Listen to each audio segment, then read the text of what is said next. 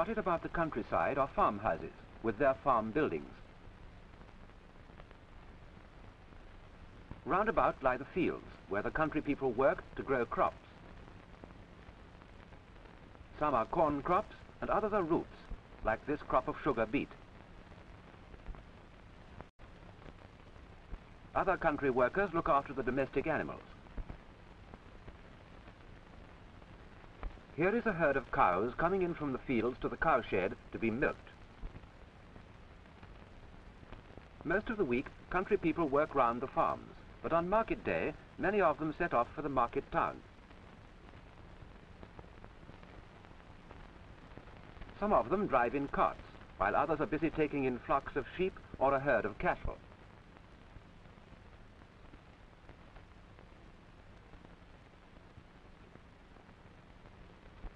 Some who live near can walk to market, while others go on bicycles. And some farm people drive in cars to the town to do their business.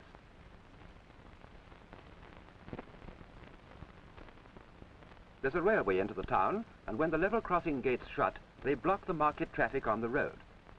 But other country people are using this way of travelling and coming in by train.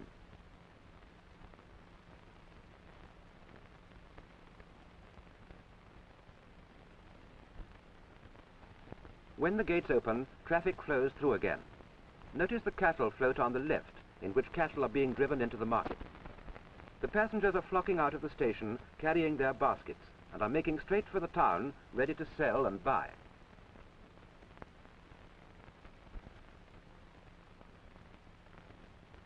The roads are full of traffic and people, and the church steeple towers above the business and bustle.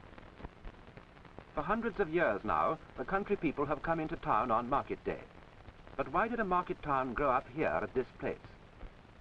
Why is there this old castle guarding the bridge?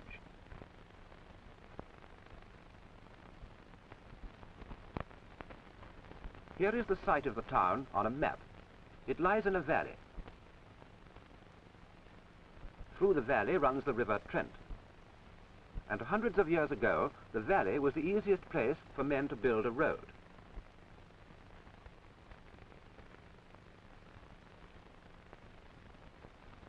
Then they built a second road that crossed the river. The first road was on a terrace of higher ground above flood level, and on this high ground a town grew up. It was built where it could control the river crossings. At first, the town was small. There was the square castle by the river crossings, there was a church and a few houses.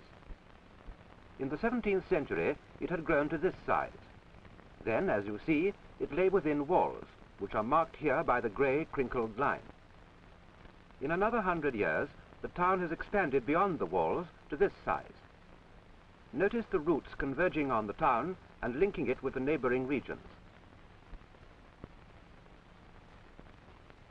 Here is the same town at the present day. Main roads and two great railways lead in and out of it, but the surrounding district is still all farming land. The fields being marked in now are arable land, and those being marked in now are pasture.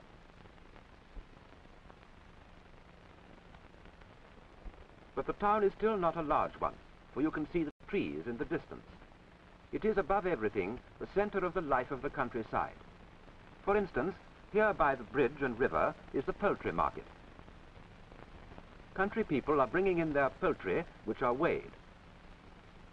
After they've been weighed and the weight noted down, they're taken away and put in cages to be sold. There are not only chickens, but there are ducks and ducklings, and there are rabbits as well.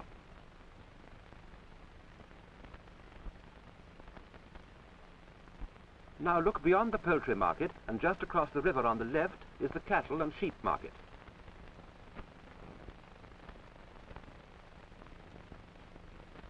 The animals that are sold here have been brought in from the whole of the valley, or from even further afield. As soon as the sheep are sold and bought, they're taken home. Those that have to go a long distance are loaded onto a float.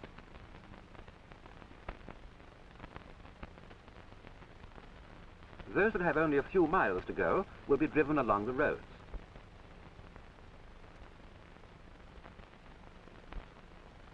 The country people shop in the town on market day. so a travelling boot seller has set up by the market gate. The children enjoy market day and get a chance to learn about farming and livestock. In other pens are calves and cattle. The great centre of interest in the cattle market is the auction ring, where cattle are graded and sold. The auctioneer in charge of proceedings wears a white coat. The ring is crowded with farmers. Some have come to sell their beasts and others have come to buy, while the rest watch what's going on and so find out the state of farming business at the moment.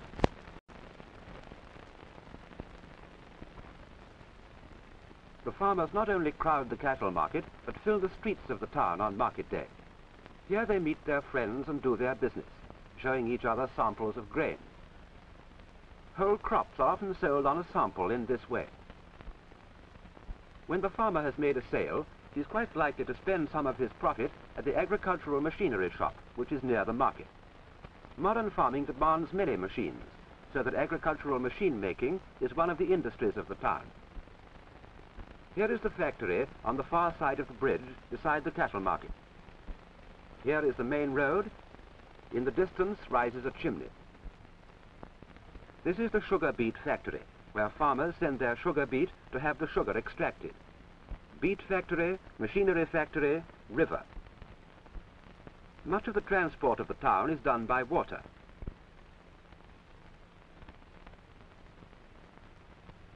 Quick-moving tugs pull barges up and down. In the distance, beside the castle, are the maltings. In this factory, the farmer's barley is made into malt. So the town is a centre for the farming industry. But it's also a place where the country people can sell their produce and buy goods they cannot make for themselves. Right in the centre of the town is the marketplace, filled with stalls on market day. Much of the country produce is brought in by small trailers pulled behind cars and unloaded at the back of the stalls.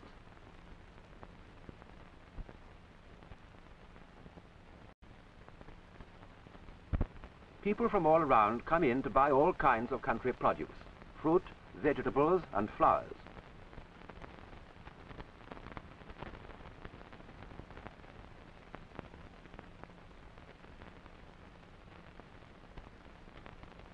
And the country people buy manufactured goods, such as china. And this woman is buying new lace curtains. As the day goes on, the marketplace gets more and more full of shoppers.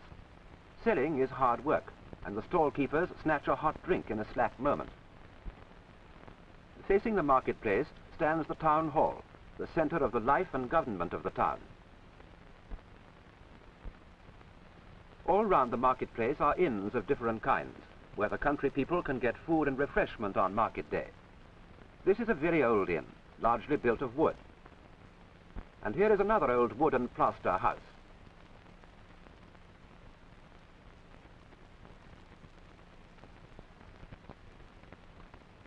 The streets are thronged with people and vehicles.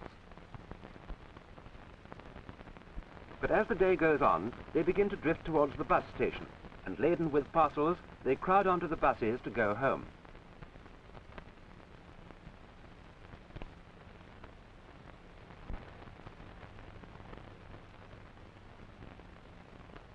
The last of the cattle and sheep from the cattle market are being driven off through the streets too, getting in the way of the traffic, which is flowing out again from the town to the country. Travellers by train hurry towards the station.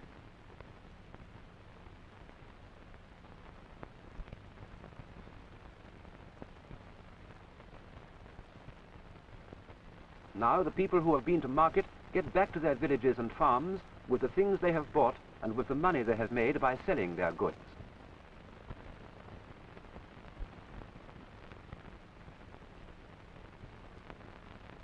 The centre of activity shifts back from the town to the land.